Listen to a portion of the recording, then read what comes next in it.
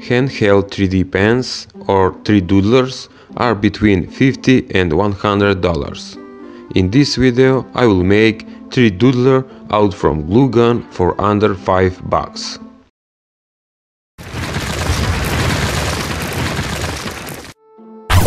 Homemade 3Doodler.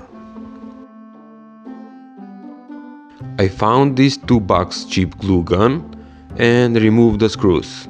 Inside there is a heater and push handle that we don't need at all.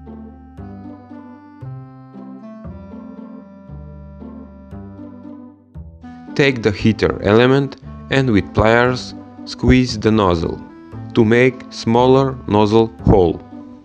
Also, you're gonna need to cut the handle. The hole that we make it, we're gonna cover with plastic piece for better design.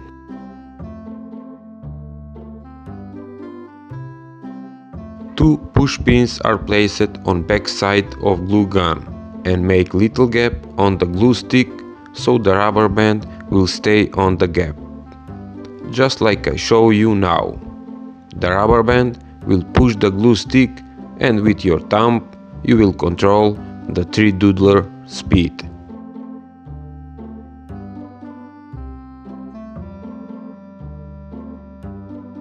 For faster drying the glue filament, I place small DC fan that is hooked up with 12-volt DC adapter.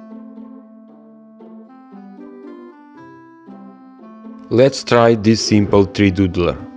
Place your finger on glue stick and put the rubber band, and the 3D pen start to work.